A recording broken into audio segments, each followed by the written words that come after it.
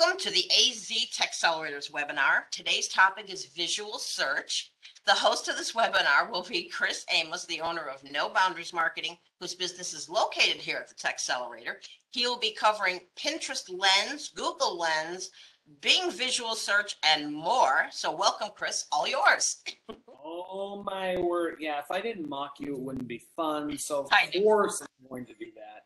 Anyway, thank you for having us. So yeah, today's course is actually pretty awesome if you ask me. Not because I'm biased because I'm teaching it, but you know, we as a company have been putting a lot of effort into learning and better understanding this because honestly, it is the future. You know, it's funny because when you look at this, so they've done a variety of studies on this, but right now it's projected to be a $40 billion industry by 2025. It is incredible. Right now, I think the estimates were somewhere, if I remember right, around 14 billion, but I mean, it's just incredible to say the least. So big picture wise, this is a huge thing. Now, why is it huge? You know, there's a lot of reasons actually, and it's because as we evolve in society, as we evolve as, you know, individuals, you know, we know that dynamic images are honestly, this is what draws us, this is what attracts us. When we build websites, for example, I mean, the last thing I can do is use a photo from, you know, the 1990s that's pixelated, and you know, that stuff obviously that just turns people off, they go away. Nothing wrong with them personally, but again, from a website or a visual perspective, they're not exactly what we would really want to portray to consumers. So visual search, I mean, it's there. Another example that I give is look at the challenges that Google has right now. They've had so many failed social media attempts out there. They've been largely dominated by Facebook, Instagram, and all these. And why? Well, just, you know, for a variety of reasons, but really it's the visuals that those platforms prioritize that Google didn't. And so now look at what Google's done. Google My Business, huge emphasis on posting and visuals and pictures and videos and all that stuff. It's the one captive audience Google has. And so, you know, again, as we evolve, as we grow as a society, again, visual search is going to become the dominant means. So companies that have got in on it early are really who are going to see this. And a lot of people always ask, well, you know what, I'm a small business, or I'm a small to medium-sized business. How can I compete? I don't have the budget of a big corporate. I can't compete against IKEA. Actually, in this realm, you can. This is just a technology that you apply to your e-commerce website that ultimately enables these features. So, you know, it's all technology-based, and that's why I always tell clients, listen, you know, you got to stop thinking that you're small so you can't compete. Actually, small businesses now can compete. They can compete more effectively than ever. And so, again, that's what we're going to put our emphasis on today. So going through this, let's have a little bit of fun. So I'm going to share my screen here real quick, and I'm going to show you a couple of things here that I think you're going to be interested in. 2 seconds. Boop. Share. All right, Linda, tell me, can you see my screen? Sorry, I muted myself. Yes, I can. No worries. Very colorful. Very colorful, right? Well, hey, welcome to IKEA. So they were some of the early adopters of this, which is why we're going to share this information with you here.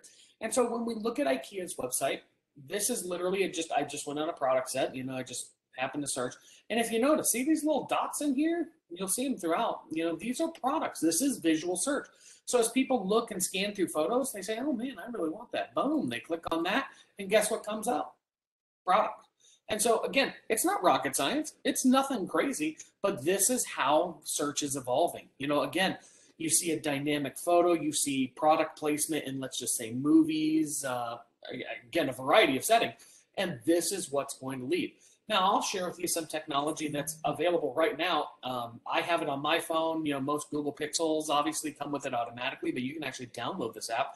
This is Google Lens. This already exists. You can literally aim your phone phone at anything. You can scan it, and again, if a visual search is enabled, if that that image happens to come up and Google Lens can identify it, great.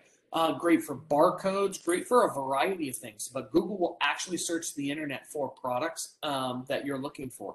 I've used it just playing around a bunch of times, and again, still in its infancy, so I would say let's not be too quick to judge, but I will also say pretty awesome. So again, Google Lens, one of those really quick, easy to use things. You'll see it a lot on stuff like this, translate, scan and translate text.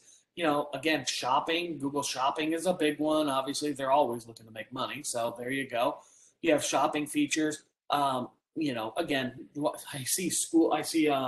actually, we have a client that's in education. They own charter schools.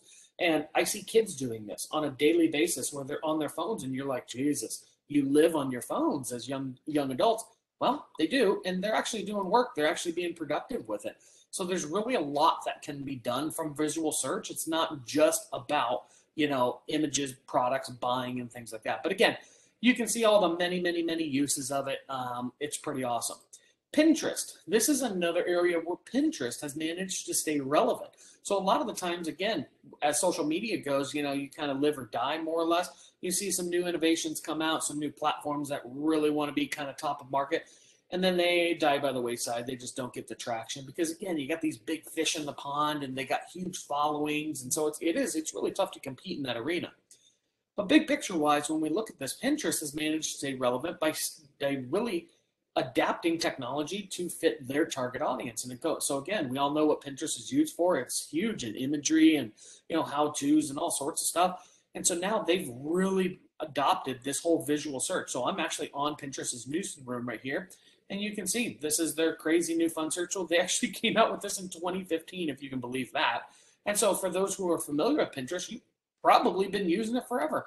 But again, for a lot of people, they haven't, and they don't even know what it is. And so again, from a visual search perspective, this is where it's at. So Pinterest has been really, really diligent. Now you're going to start to see, and you have started to see, Instagram's going to start coming out with stuff. Snapchat, TikTok, all of these that have relevance to product placement. You're going to start to really, really, really see that, especially with influencers. This is a huge area where influencers have the ability for millions in untapped revenue. So again, food for thought. But back to kind of some of the updates here that we had. Again, $40 billion industry by 2025. That's just going to be incredible.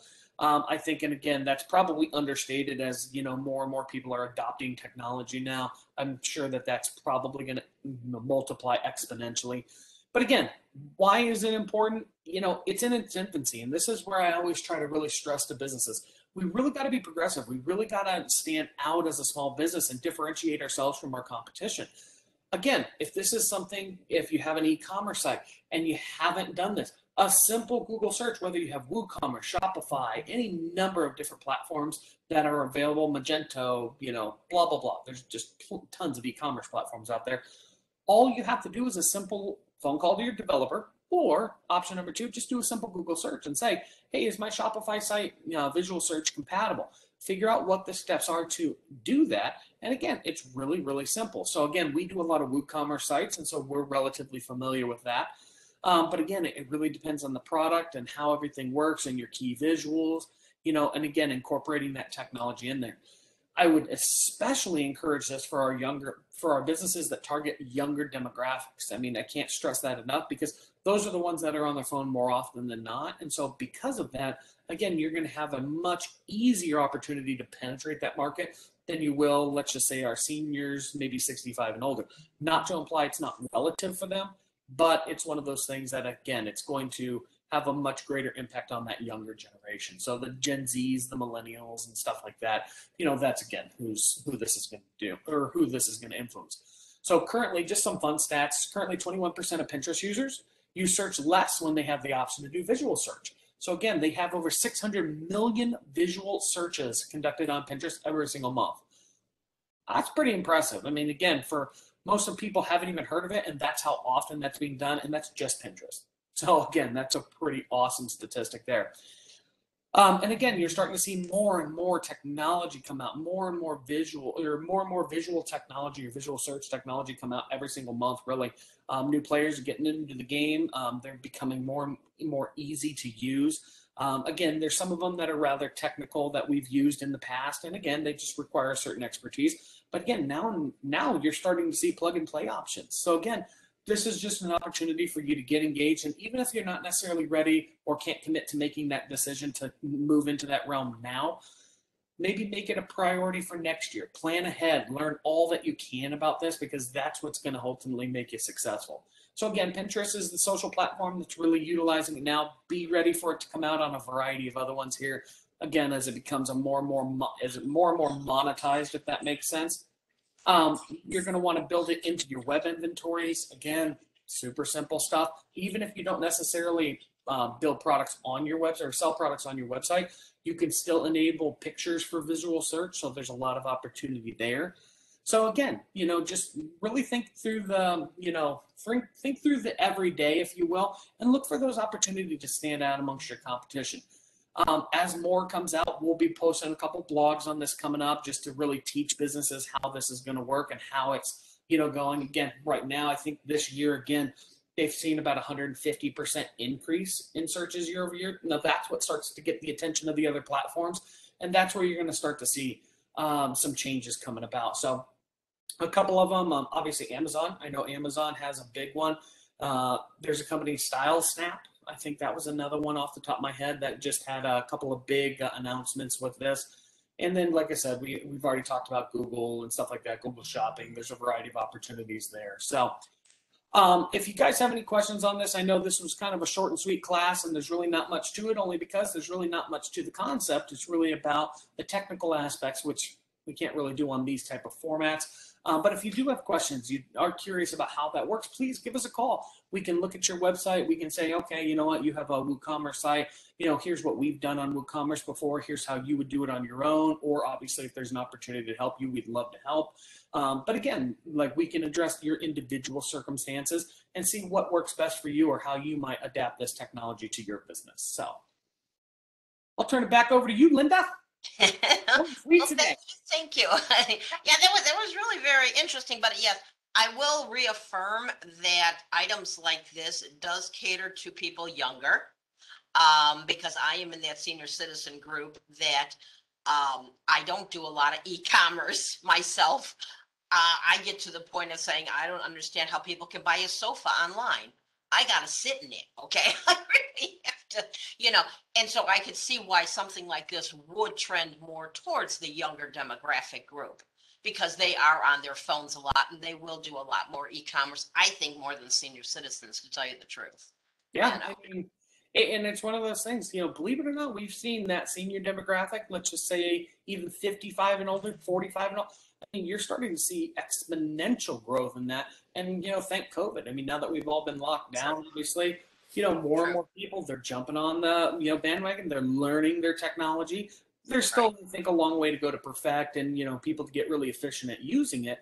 Most people, again, that even have a Google Pixel, they don't even know that they have Google Lens on there, nor do they know how to use it.